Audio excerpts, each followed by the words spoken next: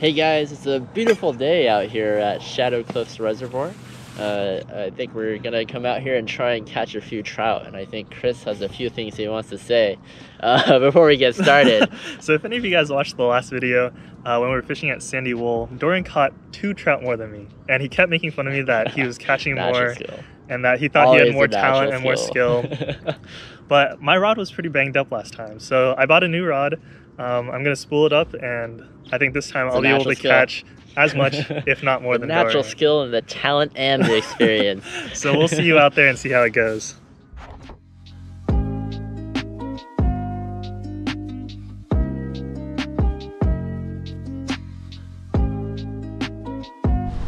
So we found this spot right on this dock, and it's got a really nice view of the water. We've got almost 270 degrees of water to fish off of. So far, no casts have caught any fish, but you know what they say about the ABCs, you gotta always be casting. Hey Chris, how's your food looking? It's looking good. Today we headed over to Maiko's Sushi. It's a couple minutes away, and they've got a whole lunch special here for $8.99. That's so a deal. A great deal. That's a deal. Especially compared to the Bay Area, it's like $20 right? for a lunch special. For real. So let's see how it goes. Cheers, everyone.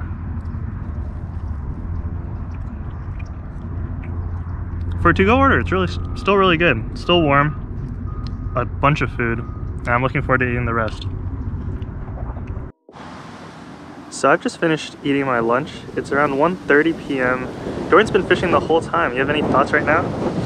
It's been a bit of a slow day, but you know, with my natural talent and experience, I think I'll outfish Chris.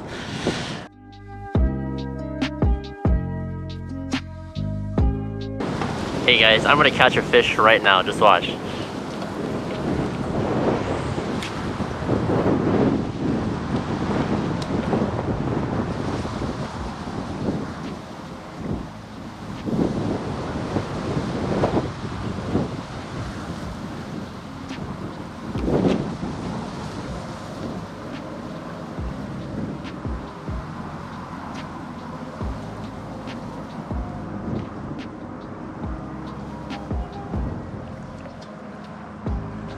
Alright, hey guys, no fish here, so we're going to try switching things up. When you're fishing, you always want to cover as much water as possible, so if you're not catching fish, try switching things up.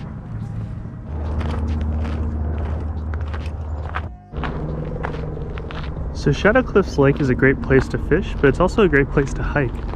They have this path that kind of spans the perimeter of the lake, and so you get a nice view of the lake the entire time.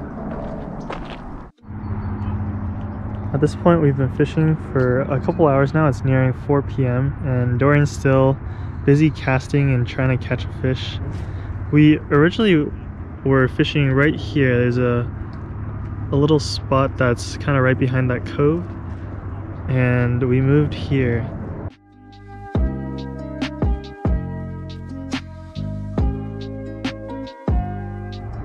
Alright, so we've started to lose hope, but we were just talking to some fishermen that were out in the kayaks in the middle of the water, and they had caught a couple of fish. So Dorian here he's got his second wind, and he's trying to use a night crawler instead of his mice tail this time. Dorian, can you show us what you're doing? Yeah, so right now I got a worm inflator.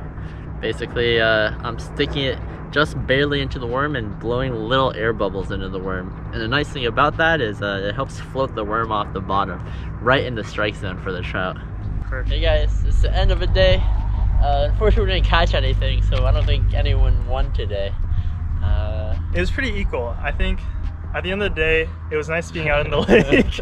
But I feel like I say that every time we don't catch fish. Yeah, I don't know, Chris. I don't know. It sounds like a pretty recurring theme with you, bro. I think we'll look forward to next week's fishing. Great.